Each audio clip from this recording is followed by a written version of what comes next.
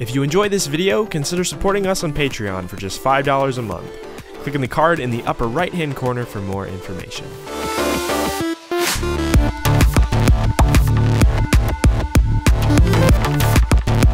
Hey guys, this is Julian of Julian Gray Media, and in today's video we're going to control MIDI instruments using our voice. Now if this sounds familiar to you, about a year ago I did a review of this device here, the Vochlea Dubler, and you can still find that video if you want on the channel. I will link it in the upper right hand corner right now and you can check that out. I advise you to do that before watching this video because today's video is the review of Vochlea Dubler 2, which is incredibly compelling. One of the big issues with the Vochlea 1, while it's an incredible piece of hardware and software, and it's very functional for a lot of musicians that aren't super tactile with a keyboard or what have you, and just want to sing in their notes, one of the biggest problems with it was the price point and the barrier of entry to get it. I think this first generation Vochlea retailed at like 400 bucks. Ever since the first video and first trying this device, I always thought, what reason is there for them not to create just a software-only version of this? This microphone can't be too special. And I'm so happy to announce today that with the update of Vochlea Dubler 2, along with a lot of awesome new features and a wildly optimized layout, they added the ability to use third-party hardware, meaning you don't have to go out and buy one of these proprietary microphones to use the software, which I think was one of the limiting factors of the first generation. If you're interested in picking up one of these devices for yourself, go and check out the link in the video description. This video is a sponsored video, but I don't do sponsored videos for products that I'm not interested in or at least see promise in. I wouldn't endorse a product that I wasn't super excited about myself. So without any further ado, let's hop into Vochlea Dubler 2, take a look at all of the new features, and check out the amazing new layout. So I'm going to start this video off without the microphone plugged in, the official Vochlea microphone. We're going to use a third-party microphone, my AT2020 here, just to start things off. They do say on the website that you will get better results with the pre-calibrated microphone from their factory, but we're going to try things off with the third-party option because I think that's one of the biggest, coolest things about this new update. So let's go ahead and start Dubler 2. And when we launch Dubler 2, you can see the brand new layout and UI, as well as this selector menu here, which is new to the new version of Dubler. And as you can see, we can select a third-party microphone or use the Dubler USB microphone, which we will try later for the intensive testing. I just want to see how well Dubler 2 works with a third-party mic. So let's go ahead and click on I want to use my own microphone. Take me to calibration. It says, welcome to the calibration process. Dubler can be calibrated to work with any audio input device. However, some devices will work better than others, and not all input devices are recommended. Let's do select your audio input, adjust your gain, calibrate your microphone, and let's go ahead and select Duet USB. I don't want to adjust my microphone too much because it'll throw off our recording here. Check, check, check, check, check, check. Continue. And then we're going to hum the tone to start. It's the best I got. We have the ability to create profiles on Dubler 2. If I'm doing a beatboxing session, or I'm doing a singing session with chords, or I'm using just a melodic tracking for the sake of writing a lead, you can have a different profile for each of those. So to start things off, we'll create a new profile. And if you have already seen my old video, the video on Dubler 1, you'll see the setup process for getting this working. Short story, you basically route MIDI input from Dubler into Live by going to Preferences, MIDI Devices, and you check Track and Remote for Dubler. And when you go into Dubler here, I suggest using the lowest buffer size you can get away with without starting to stress out your CPU. That just gives you the best real-time audio without the delay from input lag. Okay, so there's a lot of cool new things to Dubler 2. Let's go ahead and try these things out. So with the built-in audio checked, as you can see, we're hearing what Dubler is creating here. And as you can see, there's a built-in series of sounds that you can use just to test things out. It's currently set to boards. We can set it to pad. We can do 8-bit lead.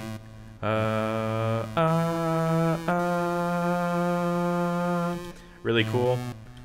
Bass plug. And etc. I'm just going to keep it on boards because that's my favorite, I think. And obviously, as this is an audio device, the less reflections in your room, the better results you're going to get out of this, because it's tracking what it's hearing in real time. You have your input level, which is the volume of the microphone coming in, and then you have your stickiness, which is how much it sticks to any one note. So if we turn audio back on and we just apply our stickiness, turn it up a bit,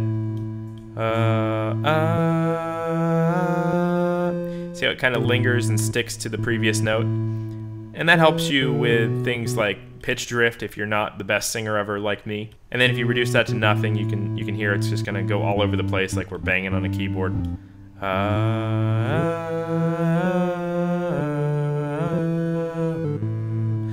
You get those little notes in between because you don't land right on the pitch. It's gonna trigger the next note down or whatever. So I suggest using Dubler 2 with a decent amount of stickiness if you're not singing in perfect pitch or landing right on the key. Maybe if you're a great singer, you can do that, but I am not. There's a few other things here. From this window, you can select pitch bend, which allows you to get a little bit of pitch bend modulation from within the program itself, which is really impressive. You can control your synths, of course, that way as well via MIDI. You have the key selector here. Now there's a whole designated page for this we're going to get into in a minute, but this is just the quick and dirty way of doing it. If I know that my song is an A minor, I can very quickly select A minor and we're good to go. You also have your chord selector, whether or not you want to use chords. Let me turn on inbuilt audio again. I believe this is new to Dubler 2, where we can trigger chords with a single note. So if we sing an A and we're in the key of A minor, it'll play an A minor triad based on what we play. Of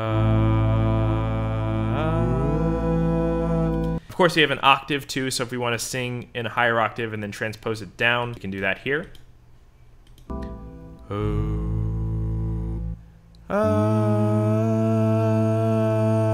You can hear as I'm singing that note, we're playing a much lower note. So if you can't reach that bass note you're trying to trigger, you can do the transpose here rather than your DAW, and it makes it a lot easier. So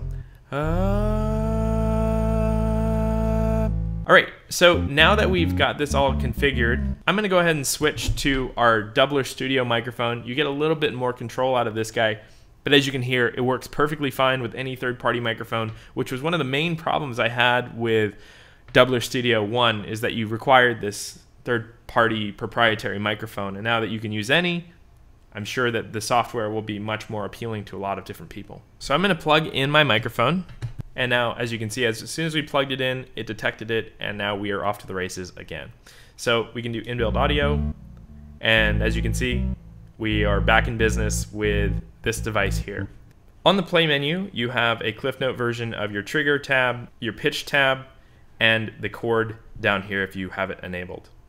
And then, of course, you can see your vowels and how they're controlling whatever you're sending it to. So 9 times out of 10, if you have this pre-configured in a setup profile, you're going to be using the play menu more than any of these other menus. I suggest creating profiles so that you can have all of this set up and you can just hop right into live. So from here on in the video, I'm going to switch into the advanced tabs, which allow you to do a little bit more than just this generalized summary view in the play window. If we go to train, this is how we train our triggers, which is essentially beatbox mode. And we'll give this a quick try here. If we click on plus, it automatically defaults the first one to a bass drum, which probably makes sense. And as you can see, these are all of the defaults, but of course you can set your own samples and titles. If we hit inbuilt audio, every noise I'm making is triggering that bass drum. We don't necessarily want that. I want to hit record takes, and this allows you to teach Dubler what syllable or consonant or what kind of noise you're making with your mouth, and whenever you make that noise, it will trigger that drum. If we hit record takes, let's do it. And as simple as that, now we have a kick drum trigger whenever I do. Then we can go ahead and map out another drum, let's just say a snare. And this has changed very little since the first version. So if you've seen my first video on Dubler, this is all essentially the same with a different layout. And then if we go back to the play window, now that we have assigned these two, we can go here. And we can beatbox our drums in. And like I said in the first video I made on Dubler. I don't know how applicable this beatbox function is to most studio musicians, but for someone who's performing live, or beatboxers that want to create electronic drums with their mouth, this is invaluable, and it's something that I've never seen done before. If you want to fine tune where you're sending your MIDI notes, so let's say whenever I make that snare noise, I can send it to a different note. You can do that here. You can select what note and octave you're dealing with, and then you can send that data to Ableton or whatever, and then you can select the note from within Ableton that you want to trigger your, say, drum rack. But we're not going to get into that super deep in here, because I think that the basic premise is the most important thing, and setting up drum racks and stuff like this and getting a little bit more advanced into MIDI mapping and things is something that you'll dive into as you get deeper and more experienced with Dubler. So that's our trigger window here. Let's go into the key really quick. Specifically in the key window, we have the ability to sing in the notes of a scale, and it'll give you an average based on what you sang, some suggested scales that you might have sang. Da, da, da, da. And of course I was singing a C major. Let's see if it got that. It said A minor. A minor, C major are relative to each other, and it says suggested is a C major scale. So what we can do is just, select that, update, and now we are singing in C major. So there's a lot of cool stuff to be had here. If you select some really interesting keys, it'll automatically pick out the notes that you can sing, and if you sing a wrong note, it won't let it go through to the MIDI instrument. And if you're not super keen on doing all of this and you just want to play in the key of the song and you want to sing in the key of the song, you can go to the play window and just select the key here. Next up we have chords. As you can see, if we check chords on, we can play chords with every note that we sing. So if I sing a note, as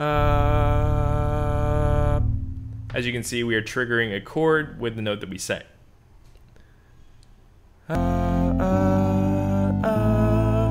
then if you are musically inclined and you want to, you can select chords that aren't the defaults. So if instead we want to sing, let's say, A minor whenever we sing a C for whatever reason, we can map that. I think the easiest way to use this for the uninitiated is to use a chord that's based on the root note that you're singing, so it's easiest to follow.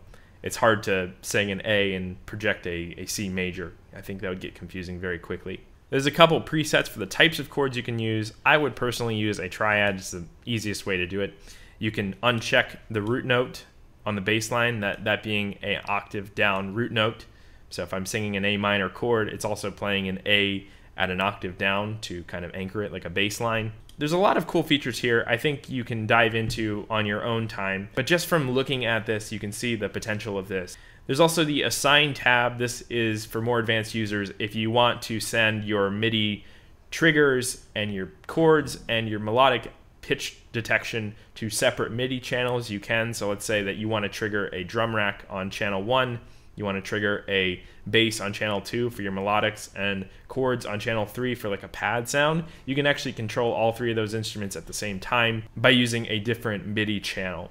And you can select those here. So by default, MIDI output goes, trigger is sent to MIDI channel 10. So if we go in here and we go to 10, that'll be our drums. The pitch is mapped to 1, which makes sense. Our chords are also mapped to 1. If we wanted to select a different instrument for chords in Ableton or whatever, we can set this to 2, and then in Ableton we go to channel 2, or Dubler channel 2, and then we would be playing our chords. There's some other functions here like pitch bend and chord bending, and the range of semitones in which you can bend those, as well as the algorithm in which they're bending. You can actually map the type of noise you're making with your mouth to different parameters in CC. So let's say that I sang an ah sound instead of an e sound. We can get a different output based on that. So if we wanted to, let's say, sweep a filter in Serum, or let's say you want to turn up a octave or a fifth oscillator whenever you sing an oo sound, you can do that by mapping these in Ableton. I'm going to go ahead and go into Live here and enable our input channel so we can utilize the built-in MIDI functions of triggering something like Ableton Live. Let me go ahead and hit channel 1, and now when we sing, you can hear it's going through to Ableton. So I've went ahead and pre-designed a patch in Serum that we can map to Dubler here to get some really cool stuff out of it. In oscillator A, we have a basic saw playing with some unison, And then in oscillator B, we have a basic saw with some unison, only 7 semitones up. And I have this attached to a macro dial on the level. So whenever we adjust this macro, we adjust the amount of that fifth in the chord that we're singing. The second macro is mapped to cutoff. And let me show you just how easy it is to map this in Ableton here. So we're going to go to configure. I'm going to go ahead and move the macro dials so that they appear within our configure window here in live. And macro 1 is our cutoff as we described. Macro 2 is our fifth. If we go into Dubler again and we go to one of our selectors, I can go ahead and click on this MIDI map. And let's just say macro 1. We want to map this to, let's say, ah. So whenever I say ah, it's going to move that dial. Ah, ooh, ah. And as you can see, when I say ah, it opens up the filter. And when I say ooh, it closes it. And we can do this for every one of the parameters. I'm just going to use the other one here as well. And we're going to use the E mapping. So whenever we say E, we're going to trigger this macro, which turns up our fifth. And what that gives us is something like this.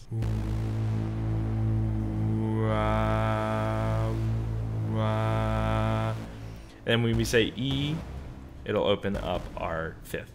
E.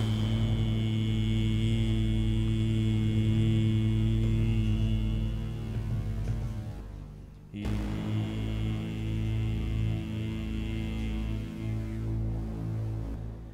And immediately, if you're a producer and you use automations or macros, you know the potential of this, because now what syllable I say and what combination of syllables I say can be automations for whatever I want to map this to. It doesn't have to be our cutoff or our fifth volume on our second oscillator. It could be anything you want, and there's so much flexibility here. So now we have a musical idea, and let's go ahead and create one more channel here. I'm going to set this one to Dubler 2, and then we'll select channel 10, and that's our drum channel. So whenever I beatbox, we can trigger MIDI there. And then, of course, we can grab our own drums rather than using the built-ins. For the sake of time, just grab the 909. If we enable both of these, we can sing and do it at the same time. I'm going to go ahead and select a key. Let's go ahead and go for, I'll just select A minor.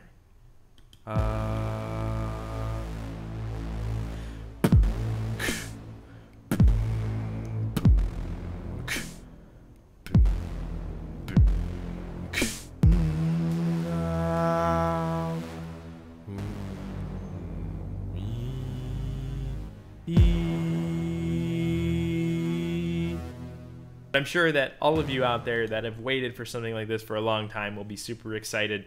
If you're interested in Dubler 2, you can find the link to it in the video description. So that is Dubler Studio 2. I hope you guys enjoyed this video. Let me know what you think of Dubler in the comment section of this video and some of the cool things you're going to use it for, and whether or not you're going to pick it up now that it's available as standalone software. I hope you guys enjoyed this video and found it informative. And if you enjoyed this review, make sure to hit subscribe and like on the video. It does help a lot, and you'll be notified of future videos. I'm Julian of Julian Gray Media, and I will talk to you guys in the next video. Bye-bye.